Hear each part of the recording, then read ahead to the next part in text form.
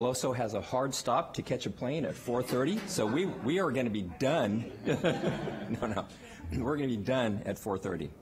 Okay. So mostly we'd like to produce some interaction with the audience. So if anybody has a burning question, please step to the mic. Otherwise, I'll kind of start a little bit of the conversation. Let me start with a question to Stuart Russell, as it relates to your comments that ultimately computers will make better decisions than humans. And I wanted to ask you that question in the context of analysis. So the task of analysis is a hard one, and human analysts perform the task of analysis. So in terms of these better decisions, do you ultimately think machines will make better decisions than human analysts would be able to make? Can you sort of comment on that, expand on that? So I have to, yeah, I think so. Partly because they don't suffer from either short-term or long-term memory limitations. So they literally can ingest everything the human race has ever written, and then synthesize, integrate that information, find connections. But doing that, one of the characteristics of analysis is that nothing is taken at face value, that you never assume that the identity of the speaker is known. There's always uncertainty about everything. And so this is one of the things that probabilistic programming languages actually handle very well. And that's one of the reasons it works so well for the seismic data interpretation, because precisely the identity, right? Is this blip, that's measured, on the Falkland Islands, is that coming from the same event as some other blip that's measured in Greenland? That's uncertain. And what it does is it sorts out all those possibilities across the entire planet by essentially looking for the combination of assumptions that is both self-consistent and highly supported by the data. So I think the big gap right now between what these systems can do and what a human analyst does is the background knowledge of human activities, of economic activities. And again, I just don't see how deep learning is going to do this. I work a little bit on financial data analysis and modeling the financial behavior of individuals. So if you take a model-based approach, you can build in the fact that there's such a thing as conservation of money. So if you spend $100, you have $100 less in your bank account. Deep learning systems don't know that, right? So that means they need, and for every one of those things they don't know about the world, that multiplies the amount of data they need by another factor of 100. And so the dream that goes back in AI to the early 80s and Doug Lennett's Psych project of developing that background knowledge, that common sense of how the world works, I think it's still unfulfilled, but it would have to be solved in order to build something that was a superhuman analyst. In the meantime, could you find ways of combining some of the capabilities of the machines, which are superior in sifting through hypotheses and finding ones that are consistent, detecting inconsistencies and so on, with human understanding of background knowledge? That's an interesting question. So at some point, it's the case that humans would have sort of insight that machines wouldn't, but ultimately you see that crossing over. I think that's what you're saying. Yeah. Okay. Rao, did you want to weigh in? Yeah. So I guess there are two issues. One is, at least in the beginning, they may well, sometimes somebody might actually do a better decision than the human analyst. The real question is, can they sort of convince the human analyst that they have actually made a better decision? And we can't, until we come to a point where there is like 100% certainty that the machines have all the knowledge and are actually coming to the right analysis conclusion, we will always need to be in the loop and we need to be convinced. And that's actually a technically challenging problem, as I was pointing out. Convincing a human in the loop is not a soliloquy. It's not machine talking to itself saying, yeah, it just makes sense because I did this, I did this, I did this, because humans hopefully have lives and they don't want to know what the actual step-by-step reasoning of the machine is, but getting a compelling explanation. That's one aspect. And the second is, while I completely agree that there are, we may not get 100% certainty, with the explicability, explanation sort of things, there may be a possibility of triaging the systems. I think I was talking to somebody earlier that you could actually use analysts even with lower level of experience to sort of see whether the machine is making completely stupid errors. And in fact, the interesting thing is because of there is no shared background common sense knowledge that you have, these are all essentially narrow savants, and so they could make truly horrific errors which people can spot even without having humongous background in analysis of that area. So it might actually open a scenario where you'd have less experienced analysts working with these machines. But for that to happen, the machine should be able to kind of provide a proper interpretable reason as to why it came to its conclusion. So, Rob, do you want to? Well, I just wanted to... Yeah, go ahead. Sorry. Yeah, okay. So I just wanted to respond a little bit to what Stuart was saying there about the analyst, and particularly with saying that some of the capabilities would just be very difficult for deep learning to do.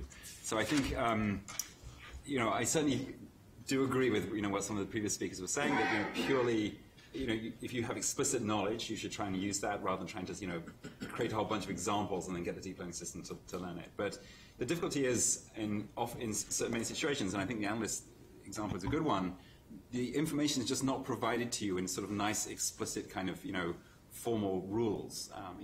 For example, it's true that the machines have the potential to ingest information from all over the, the web and so on and so forth, but it's in an unstructured format, right? And so converting that to sort of some sort of logical representation that you can then reason with in of itself is just an enormous endeavor and completely impractical at sort of internet scale. And the SITE project, which Stuart referred to, I mean, that project actually, I think most people regard, perhaps I'm just biased because I'm in the deep learning part of the world, community, but they regard that as a big failure. I mean, that was an attempt to sort of build this very structured knowledge representation, and so hopefully there'll be some sort of emergent property from it. But it just never happened. And so I think, the sort of deep learning crowd are sort of betting on the fact that you can actually try and reason without, perhaps having huge amounts of structured knowledge available to you. Okay, so that, of course, it means that there are attendant problems, of course, which means you now no longer have the ability to so clearly delineate the path by which you reach your conclusions and so on. But it does give you the ability to properly ingest. You can scalably ingest huge amounts of information with it, from real world sources, not from sort of idealized knowledge bases, which you would have to use if you didn't use the deep learning methods. So. Manuela? I just think that this concept of decision-making is quite complex, because in some sense a data analyst, a human making decisions, is never a one-shot kind of decision. You kind of gain confidence that people make good decisions over time. So you make a decision today, then it proves to be right, you get some reward, you build trust in this decision making, and eventually people can explain why, and it's kind of a relationship that has a nature of temporal nature. I mean, it's not exactly something that immediately we are proven to have made the right decision or the wrong decision, except in maybe a few cases. And another thing that is actually fundamental for us to understand, and I can't wait that an AI system helps me helps me support or recommend decisions, is that if you think about the AlphaGo program, one of the things that it did remarkably was what we call, from a technical point of view, they explored the space of things that could be done beyond what was being taught as the ones that would make sense. So machines, AI systems, will have this amazing ability of following the data for sure, but eventually also trying, maybe in simulation, hopefully, things that are of great kind of like deviance from what has been done before. And that's how, in some sense, AlphaGo ended up like beating the humans, because it didn't play things that the humans were expected to play. I was talking with Demis Hassabis recently, and he was explaining how in some game, that the third game, the second game, this human who was playing with the machine, Lisa Dole, saw kind of a move of the machine, of AlphaGo, and was puzzled. How in the world did this machine played this? And it took off, went like for 15 minutes to think about how to respond to that, because it was so unusual, that type of like move. So I think that, which ended up winning the game. So maybe one day, if we think about these decisions, or trying to cure cancer or do something that is extremely hard for humans, maybe we have to let the machine try, in some sense, to explore this space of things that are not even conceivable by us, but eventually may lead into solutions that were not in the path of our reasoning, but end up achieving the objectives that we wanted. So I see a great potential for AI to enable us to explore a space that we kind of maybe don't have the ability to explore. And of course, it cannot be on the real world, and there are researchers, colleagues of mine, that work on this safe exploration problem. But it has a very beautiful concept from the point of view of decision making, because maybe it will lead us to find completely new avenues of solutions to our problems. So I'll pause to see if there are any follow-up questions. Yeah, go ahead. So just to follow up to that one, as machines, explore state spaces where humans may never go and come up with solutions that humans may never discover, how do we as humans, particularly say in militaries, test and validate these systems to operate as we would in hopefully safe manners, or for humanity, so to speak? Yeah, I think it's a challenge. It's a challenge, but on the other hand, one of the things that Demis was telling me also, Demis Hassabis, was that the moment AlphaGo won to Lisa Dole was fascinated by what he had missed. And he became like he became a learner now of how in the world did the machine come up with this, and open like all this mind of Lisa Dole. And Demis was telling me, AlphaGo was stopped, didn't care at all whether it won or it lost. And Lisa Dole was fascinated by even like rediscovering the game by seeing what this machine eventually showed. So I don't know exactly, to tell you frankly, from a risky point of view. This was a game. This is like things that people do. But on the other hand, it has an implication potentially in your kind of in worlds of great risk, that maybe we'll find methods to solve the problem without hurting so much somewhere else.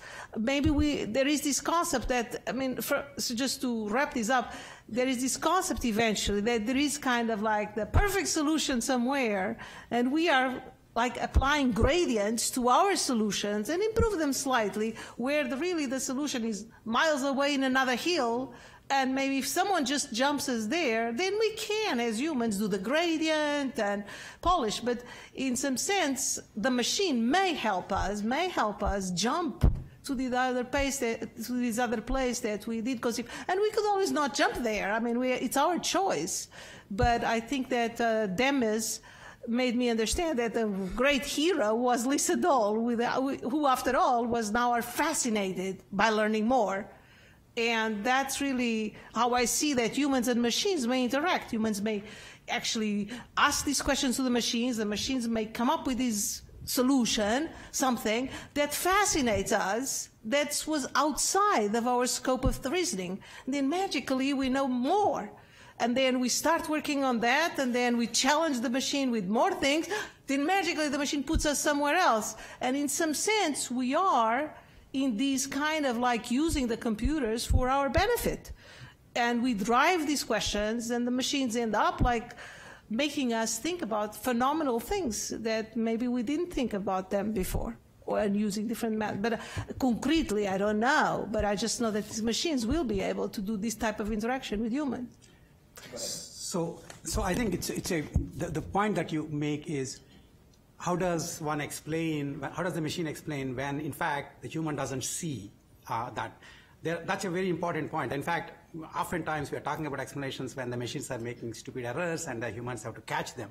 But the real hope for AI technology is that they will find things that we actually didn't see. And there are two aspects to it. One is in computer science, we understand that generation is harder than verification. So things that we may not generate, if somebody else points out to us, oftentimes we might be able to see it. Sometimes. Okay, that's one aspect. The second is, of course, we are actually reasonable learners. So if it's, in the case of Liz et al., actually, I think in the entire Go community, as I understood, spent a bunch of time figuring out exactly why did this work, and then they have sort of newer technologies and that sort of thing that could happen. In the end, essentially, I kind of remember this Jack Nicholson character in, I guess, A Few Good Men, that sometimes you can have this, you can't handle the truth. You can't have the truth because you can't handle it. So I hope that won't come to that, in the sense when the machine does say something, rather than just assume, that it's wrong, we may be able to actually either verify it or, spend time offline. And once you sort of learn that it was right, it increases your trust. Next time around, you might require fewer explanations. Yeah, I just briefly wanted to add, so AlphaGo knows the rules of Go, and they are wired in by the human. It doesn't learn them. And so it has a correct model of the domain. So if it says this move, moving on the fourth rank instead of the third rank is better, its explanation is, well, because I ran 700 billion simulated games and I win more often, right, which is not much help. So the human has to sort of pick apart the underlying reasons. Yeah. But of course, if you don't have a model of the domain, there's no way it can invent a new plan for subverting the North Korean government, because it doesn't have a model of governments and humans and weapons and subversion, and it's completely meaningless. And so I do think that in some areas, for example, tax avoidance is an area where we can write out the rules. We can write out the rules of financial transfers and transactions and taxation, and we can actually invent new forms of tax avoidance. Right? We can say this set of laws has the following loopholes, right? And then we can fix the laws to prevent those loopholes. But that's a domain which is relatively precise and can be written down formally. I think in the areas that intelligence analysts deal with, it's much more difficult to write down the rules of the game and then find, without that, the process of finding unsuspected solutions to the rules can't even begin.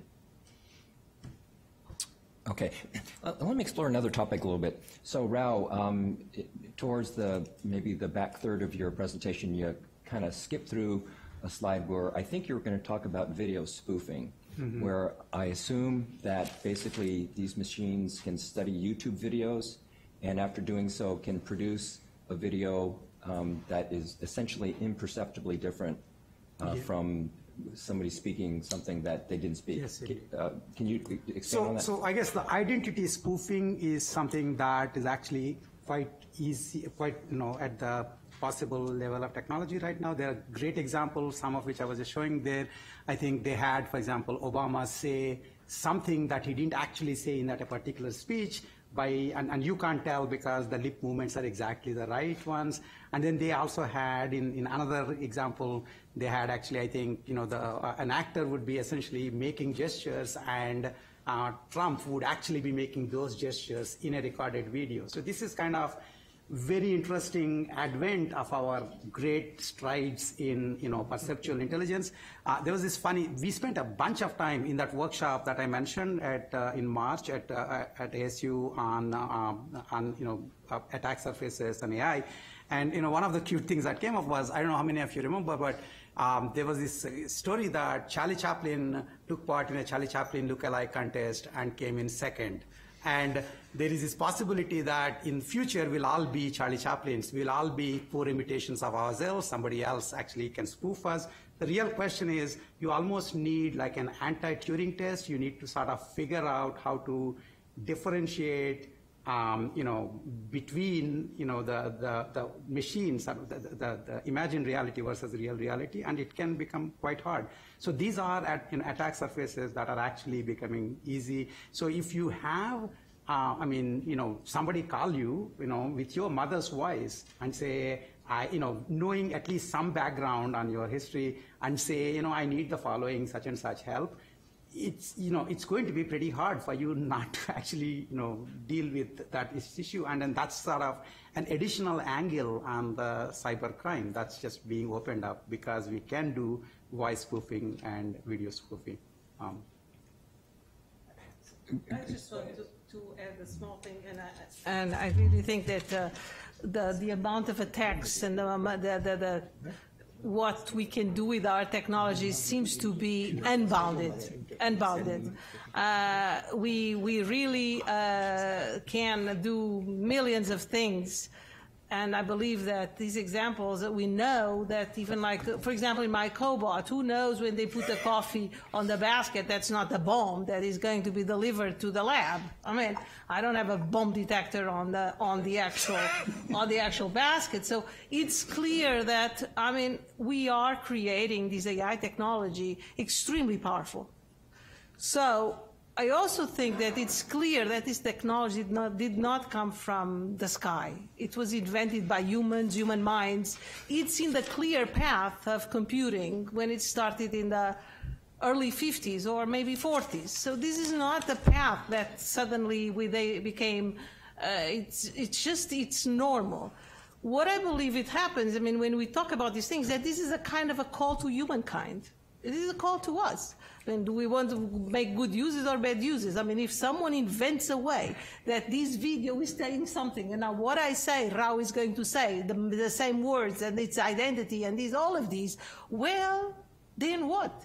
I mean, we can try to have mechanisms to try to filter these things and try to find them out, but, the human mind will be even better at whatever. So what I'm trying to say is that our only chance, and I mean, I keep saying these, maybe it's because I'm becoming older, I keep saying these, is that the only effort we should put on is, in fact, on educating people, nothing else. I mean, people are going to be the inventors of the use of the technology. Let the technology advance with its with what we need to still develop, combining the reasoning, the perception, the learning, to try to actually, manage these humongous amounts of data that we became now master producers of data, Fitbits and cell phones and Nests and Alexas. I mean, what in the world are we inventing? We are inventing millions of things that unless AI processes this data, who is going to look at all the videos that are taken in a city,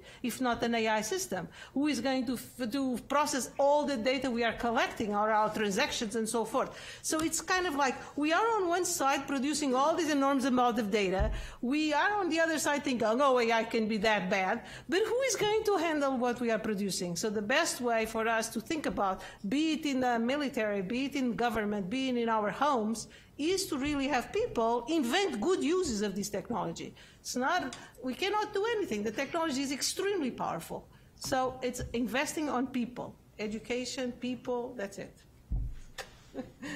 Investing on people. I just want to add just one more thing. So I tend to be less sanguine about people's good intentions than my friend Manuela. I think we will find adversarial uses, but I think the big plus point is that AI can be part of the solution. When you open attack surfaces, it's not that only the bad guys have AI, the good guys have AI too. So in fact, if in fact your mother does call, at some point of time, we shouldn't be reading our emails. We shouldn't be taking our phone calls. There should be personal AI which screens. So your personal AI will call my personal AI and try to spoof it. And if I have the best version, then it will then let the call through. So my point is, I think we cannot assume that technologies won't be misused because, come on, that's exactly what we do. As a humankind. And I think humankind, not me. But I think we have to, but it is indeed possible that it opens up more interesting research problems, which is, how do you use AI as a solution to the adversarial things that were made possible by AI? That's very much, what we're doing. So that's one of the things that I just want to mention. I just want a very brief point. yes, there are people who do bad things, but there are many other spheres where people do bad things, and we have laws to make those things illegal. In these new areas, there are not laws, so it's completely legal to produce a voice synthesizer that appears to be your mother asking you to do something. It's completely legal to make a video of anyone doing anything, right? Now, just a simple rule saying, you know, even if you want to allow that, at least say, if this is synthesized or not real, it should say so, right? It should say, you know, just like for political ads, you have to say, you know, who paid for this ad, right? That's a rule, even though it's politics, which is very little regulated. Right? If you make a fake video of an actual person doing something that wasn't real, then it has to say so. Yes. Right? That seems like a bare minimum that we could do, but at the moment, nothing. Everything is, it's a free-for-all, it's a Wild West. So just to say that making completely believable fake videos at the moment is probably, you know, it's automatically, without any, it's still a couple of years away, but it's certainly, you know, very much on the horizon. Yeah. And then, I mean, and then there'll be this, what we're talking about essentially is this arms race now. If you didn't have legislation between your AI, I mean, as soon as there's some AI technology for detecting the fake video, then you could also then train the method that generated it to circumvent it as well. So. Okay, that generated some questions. Right here, go ahead. Sure. I guess one of the... Pardon me. This is webcasted, so wait for a microphone. Is there a portable mic? Yeah, there is. Thanks.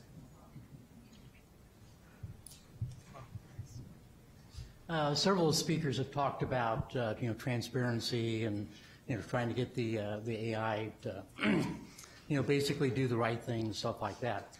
So as a kind of a expanded thought experiment, I just want to kind of talk about deception, because I kind of view, as a longtime AI guy, you know, deception is one of those human behaviors. And to me, actually, this was, what, 25 plus years ago, at Georgia Tech, they basically did the squirrel experiment. And I assume most of the people are familiar with that. But basically, for those who aren't, you know, squirrels hide nuts. So they have to make it through the winter, so they hide their little nuts at different places. So what they did was they modeled the behavior. So you have one AI who's the squirrel who's burying his nuts. The other AI is trying to find those nuts. And so the squirrel who's burying his nuts basically starts to deceive and goes to locations and things where he doesn't have nuts to basically fool the other squirrel where he may be hiding the nuts. And so what I thought was kind of interesting to take up the next level is that really what you're starting to see here is that the AI is not only looking at the deception part, but also looking at how you would view that deception. So I want to talk about that. Well, so we see this in poker, right? So, you know, how there's bluff and double bluff, and so the game theoretic solutions for games of partial information automatically produce that type of behavior. So they would do what the squirrels were doing. You know, but obviously if the squirrel spends all his time going to places where he doesn't have nuts, he's going to starve to death. So, you know, he's got to figure out what's the right balance. And you see the same thing. So I looked a little bit at this reputation falsification, for example, in eBay, where you create thousands of fake logins. It's called the Sybil attack. You create thousands of fake logins, and they do transactions with each other to raise their reputation as being honest, and then they'll start transacting with real people and rip them off until their reputation disappears, and then you make another 1,000 logins. And with the right detection capabilities, you can see these patterns of behavior and snuff them out. So then, you know, the solution ends up being that, yeah, they can still do it, but only at a very low level. If they try and do it too much, they're going to be detectable. So they can't look too different from an ordinary person, and an ordinary person is fine, right? So it's a very complicated game, but AI systems, I think, you know, have no problem creating 18 levels of deception. Right, so they could watch the Inception movie and they would understand what the hell was going on, right? You know, so I think you could get you could get AI systems to concoct schemes that could be extremely difficult for people to understand and detect. Yeah, so I think, again, to me, deception is a higher level of intelligence, honestly. I mean, I think there are actual studies showing that the kids only learn to lie after they figure out that their mental models are different from other people's mental models. So it actually cognitively higher up. And I think, so again, the ability to track what you are writing in the other person's mind and what their current status is extremely important. And that is, if I can cooperate with you, I can also deceive you. And the second thing is, in that workshop that I was talking about earlier, we talked about this fact that sometimes you might actually use sort of white lies to get people to do right things. For example, we all know what is healthy living, healthy eating, but we don't do it anyway. And so the question is, if there is a way in which people can essentially do some white lies and deceive you into doing the right thing. Now, of course, you could say, well, you're opening a huge Pandora's box, but the reality is we are being deceived anyway in other ways. So deception is not always just a bad thing, and it requires, it's a very interesting extra capability you get when you're able to handle the mental models of the others, which is an important thing. And I think, again, in fact, I mean, unlike what Stuart is saying, currently, it's not very clear to me that AI systems that we currently have the ability to model other people's mental states. So when you get there, which I believe we will by doing research, then they will essentially do this deception. So when I go to these trust in autonomy workshops that military runs, so I'm actually sitting sometimes and thinking, do you guys realize that you are opening up yourself for a second order, end of the world, where essentially, I mean, the best Hollywood movies like Sting are, the entire movie is to kind of get you to a particular mental model and the last minute deceive you. And so you could have, machines which can do that too. They can essentially engender long-term trust in you only to change it. And of course, they don't have to be evil machines. They could be just controlled by somebody smart who is just, making this machine do that. So those are all issues. I think the gentleman, did you have a question? Go ahead.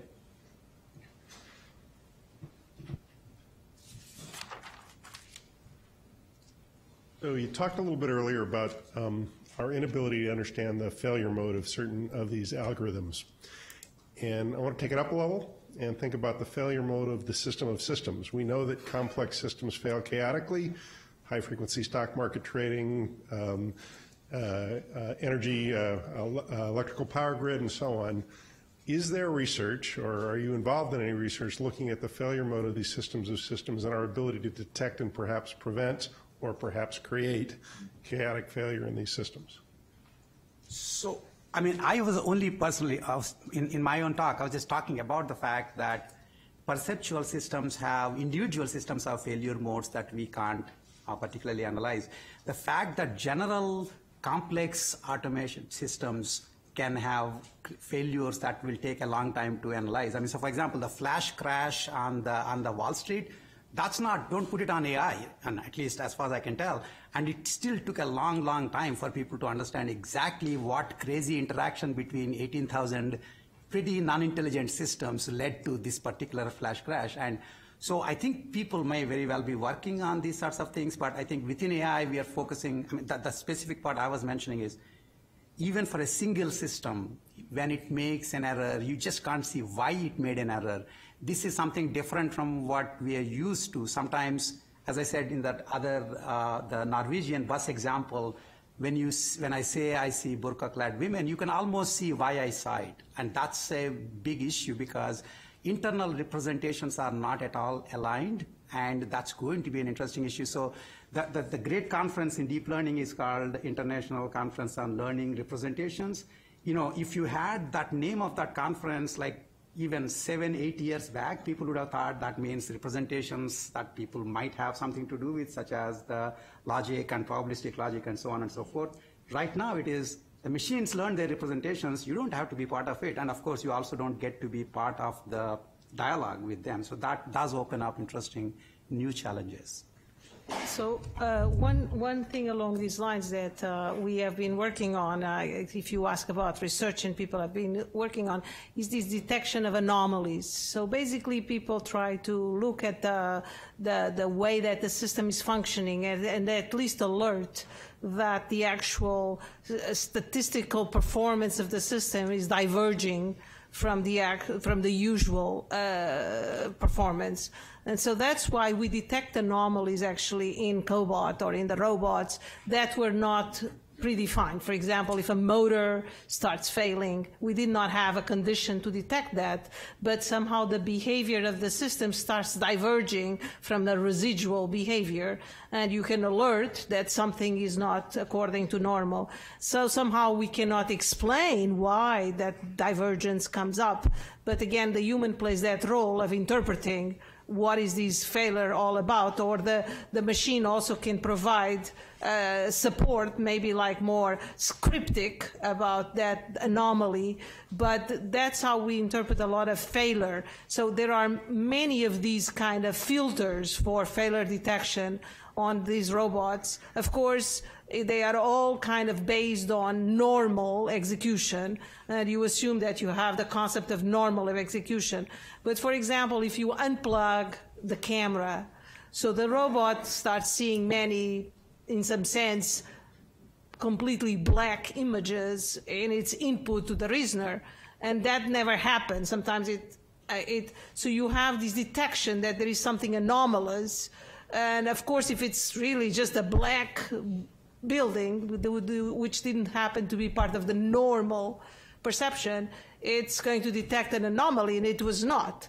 But so there is this concept of normal versus abnormal, and we can identify those as deviations from normal, and a lot of research is on that anomaly detection.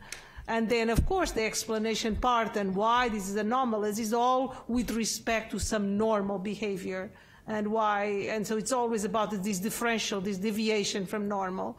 And that's the research we do in this type of like detection of failure.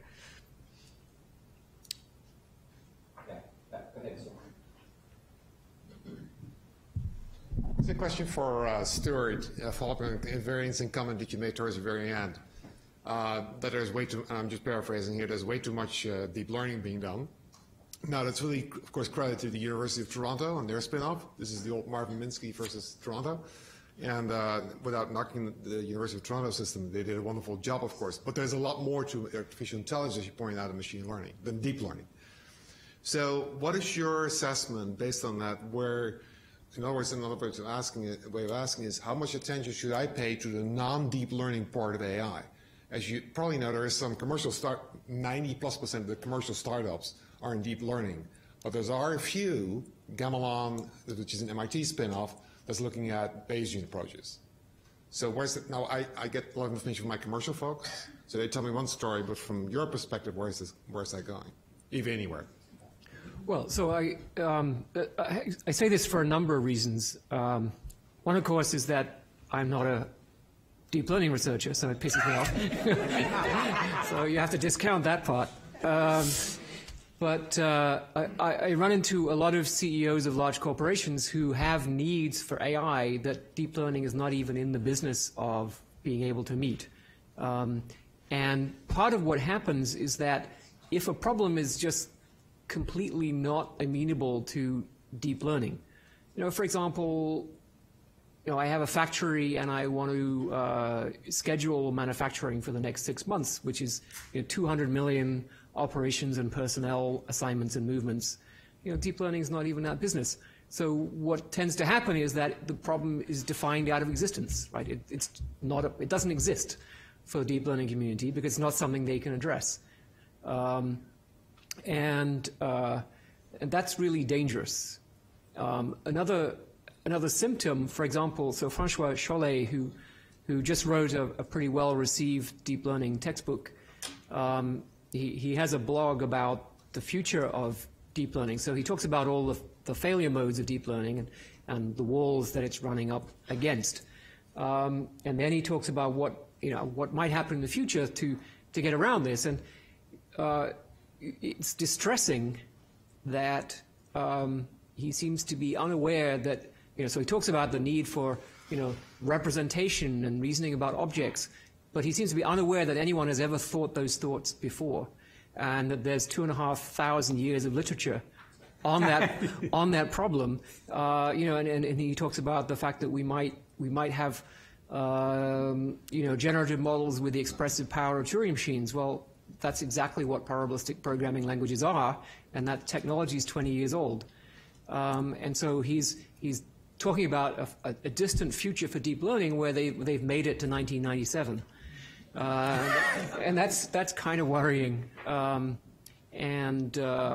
see this over and over again. The younger generation thinks that all there is to AI is chain rule, and that's it, right? There's nothing else, and then there's diddling around with layers, graduate student descent, and there's no way that approach by itself. I mean, it's an incredibly useful part of our toolkit, but by itself, it cannot get us anywhere close to human-level AI. You need the ability to have, knowledge is an important concept that's absent from the entire deep learning literature. We still need those capabilities, and I think the deep learning community can learn the hard way, or they could read something and learn the easy way. I anticipate a couple of responses here. So, Rao, and then I'm guessing Rob. Yeah, go ahead, Rao. So I think partly what we were trying to, some of us in my talk too, is that it's an extremely useful tool, deep learning, and if you're talking to companies, asking them to work on technologies that might be useful potentially much later is not going to fly. But I think we are in a crowd here. We are also talking about longer term investments. It's important to remember that neural networks were given up for dead twice at least. Okay. It's also important to remember that essentially the people who supported neural network research were a Canadian CFAR organization. I mean, the US has large amounts of funding agencies, but there can be sometimes collective groupthink. And it's very important to sort of trade off exploration and exploitation. I think it's great to use the deep learning for what it's good for, but it also to realize that there's a lot more to intelligent behavior than just being able to do immediate perception. So it's important to see what it can and cannot do. And that's what I was hoping, we will get across. So it's like, where is as Wayne Gretzky's famous quote of don't go where the puck is, but where the puck is going to be. And it's not clear to me that either Stuart or I or Manuela or, Rob knows where the puck is going to be. But if we knew, how to predict future well, then we would have been actually doing deep learning work long before. And it shouldn't have taken that long to come by false starts. So why do we think that we suddenly become smarter now and this is the only thing that will work? And so funding agencies in particular and policy agencies should be taking a longer view and then diversify their investments. And I think that's very important. And it's very important for AI researchers, of course, to be, not to reinvent wheel every evening. That just makes no sense. Rob or Manuela? Yeah. Okay, so good way, my thing. All right, so I guess just to discuss Russell, some of the points Russell made. So I think if you have problems where there is a formal definition of the task, then of course you should use all that formal definition. Okay, I don't think anybody in deep learning would ever say you shouldn't. Okay, now the catch is that there are so many problems out there in the world which just you can't easily sit down and write these things out. Now, so I gave some examples in my talk of like recognizing, objects and images, right? So it's just very hard to write down a formal definition of what a cat looks like. Okay, so people did try. I mean, they tried, okay, maybe we can fit a cylinder for its body and, a little sphere for its head and so on. This was a valid approach in the 1980s, and it just falls apart. These things are just too brittle. So this is why the deep learning thing has proven very successful when you don't have a precise definition. Okay, now the catch is, if you want to create a truly intelligent thing, do you think, for example, it's possible to write down a set of formal rules that govern human behavior? Okay, so I would argue actually it's going to be pretty difficult to do that. Okay, and so that leaves you with, two options. So one is you could try and do the whole thing end to end with deep learning, right? So you could try and there are some sort of deep learning, pure, true believers who believe that you'll be able to just hammer the whole thing with some giant neural net and you know, train on all the interactions and human observations on YouTube and Facebook and so on, and you'll be done. The sort of more compromised solution, which I think most people would come to, is that you know, you should try and learn, use the deep learning to sort of capture representations, which you then subsequently can you know, use in some sort of more structured reasoning system. Okay, so that's a sort of hybrid between the two schools. So I think, you know, it depends exactly who you very much talk to as to where you'll be between the sort of end-to-end. The deep learning community, you know, people will be somewhere between those two things I described. I mean, some people will be pure on the deep learning end of things. But just, I completely agree with Rob in the sense, and I agree with Stuart and Rawat. I've been doing symbolic reasoning and planning forever, but I have to tell one thing that I find fascinating: the difference between the past and these days is the data thing. In the old days, we used to think that AI would rely on knowledge that we would acquire from people or from models. We would write by hand. We would ask, how did you make the diagnosis that this person has some disease? And the doctors would provide that knowledge, and the architects would provide the knowledge how they designed these. And everything was about extracting from the human minds this knowledge that then became our logic. And yes, I pick up the block if the block is clear, and all sorts of like knowledge that came from a lot of like people spelling out what they knew.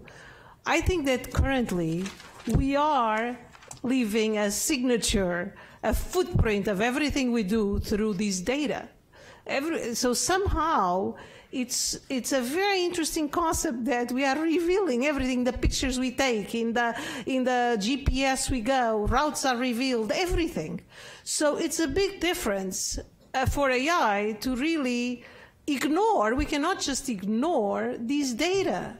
And deep learning, in some sense, is extremely appealing and powerful, like Rob is saying, to really look at data. Maybe we know models, maybe we can use them, but magically now we have how we use, and when we do laundry at home, our meters capture. The whole thing is data that now becomes available when we can magically learn and predict at what time is she going to do her laundry tomorrow.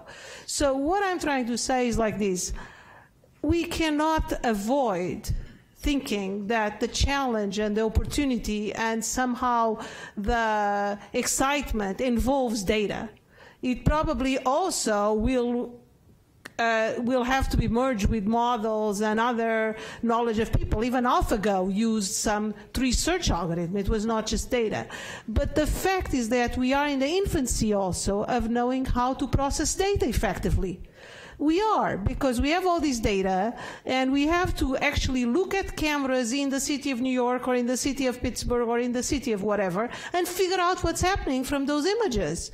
And we don't really can sit down and write the logic for, yes, the car is going to 10% of the cars turn left, 90% turn right. No, the data tells it a lot. So I actually believe that a lot of what we do now has to do with data. Even like it has to do with data and the ability to process data, may be driven by, I mean, we may put knowledge on top of it, but it's fascinating to think that data will reveal so many things that we may not have known before. And yes, the models will come, and yes, eventually everything will be about, but what these startup companies, these new companies need to know is that we actually have to become extremely proficient at processing data with biases, with underlying models or not, I don't know, but what matters is that this data is available, and we cannot afford to disregard the data, and deep learning is giving great tools for processing this data. We are there, but don't forget that every single thing we buy new, be it our cell phone, be it our thing, be it anything, is producing more data. It's everything that we have is about data. And I think that we have to embrace that as the AI challenge now also, which is process that data. So, yep, I like models, I like logic, I like probabilistic programming languages, everything. But yes, there is data. And we do need to be very, very smart about developing techniques that processes that data. Whether that solves the whole problem, I don't know, but we can just not ignore that. We cannot ignore that the data is there, which has embedded a lot of knowledge, because as opposed to data in the past that could be capturing what are the images on satellites, this data is capturing how humans function. It's my GPS that's there. It's the pictures I take. It's at what time I take breakfast. It's the things I buy in the supermarket. It's revealing humans, how humans function, not just how the satellites or the planets move in space. It's not. It's our life, the doctors, the health, the tests I have, my Fitbits. It's our life that is being digitalized. It's the human life. It's the human processes, not just something else. So that's what I think it's exciting, and we cannot deny it, and I think that's very exciting. Say something? Yeah, so I think it's not, it wouldn't be accurate to say that the model-based AI community denies the existence of data. Of course, right, you know, machine learning predates deep learning by many decades, and lots of work has gone into learning model-based representations. You know, that goes without saying. But learning into what, right? This is the fundamental scientific question, right? Sure, there's data, but what is it that you extract from data? And one of the clear things about the world we live in is that there are things in it. Things, chairs, people, right? And relationships and events. Unfortunately, deep learning is just circuits. So in circuits, there is no representation of things and relations. It has to be supervened on top of that. To me, it doesn't make sense to expect the deep learning system to discover that the world has things in it, to invent the notion of relational representations and then logical or probabilistic inference on top of that. We know these things. We know the world has things in it. Why don't we take advantage of that in our formal representations and our learning algorithms? Do you want the last word?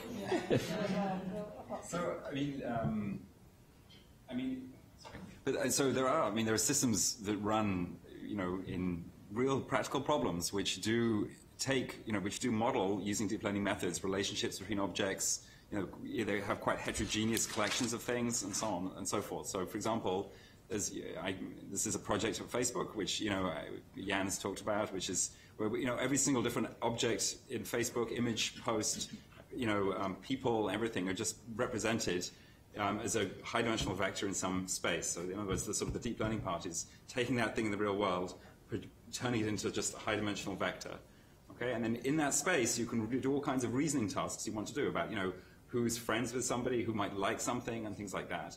And so, you know, it's somewhere between a completely abstract, you know, uninterpreted representation and a sort of purely formal, you know, logical representation of that individual or that entity.